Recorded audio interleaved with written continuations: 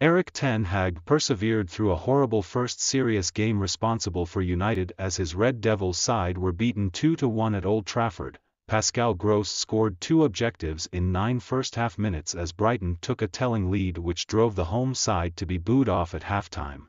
Joined together, who completed 6th last season, worked on after the break yet couldn't mount a rebound regardless of Alexis Mac Allister's sad own objective. It was Brighton's very first success at the Theatre of Dreams and denoted a flattening start to the Ten Hag period at Manchester United.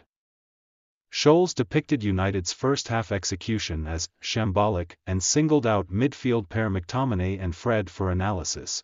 It was a stunning beginning for Man United and the primary half was shambolic truly, Scholes told Premier League Creations.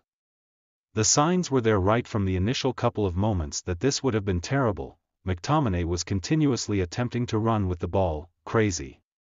The quality in the pitch was truly poor. I was blissful he didn't get shipped off for a late challenge, however I think he was marginally fortunate.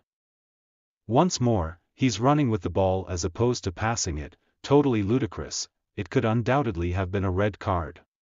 The quality in the pitch was not even close to adequate, however we've seen that throughout the previous few years with these two players, with Fred and McTominay, Ten Hag, must play only one of them, going forward. However even one of them is most likely too much. Fred offers the ball constantly and McTominay's attempting to run with the ball continually and afterward parts with it. Pass it to your best players. It is so easy. It's criminal on a day like today.